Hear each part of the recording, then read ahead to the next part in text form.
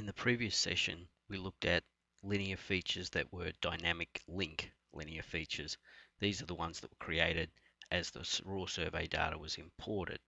Typically, editing of those is via linking codes, modification of the linking codes, or via modification of feature styles. If we take a look at these linear features here, we'll now pursue the second type of linear feature, which is point list feature.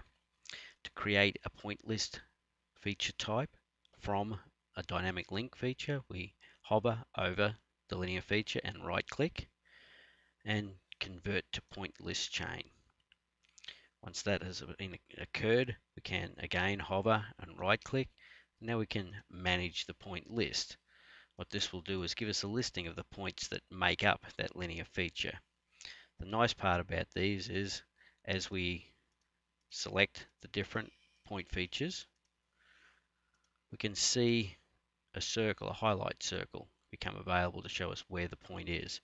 We can delete the point out of the linear feature, or we could return and select the point to add it back into the list. Any of these points can be moved up and down in the list.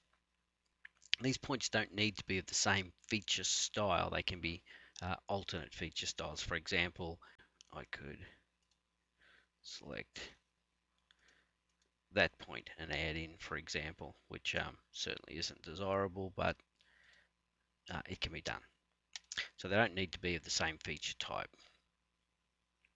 You have the opportunity to break and join linear features. So let's go to this point here and let's break it at that location.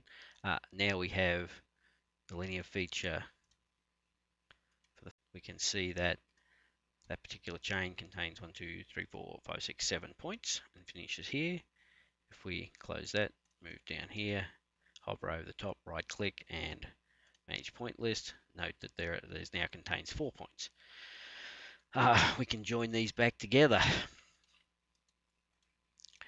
If I come to this one, right click and manage point list, I can come to the bottom, click join, roll out just a little and select the chain to join. Notice that that has now been added to the bottom of this point list, and then we can remove the duplicate point.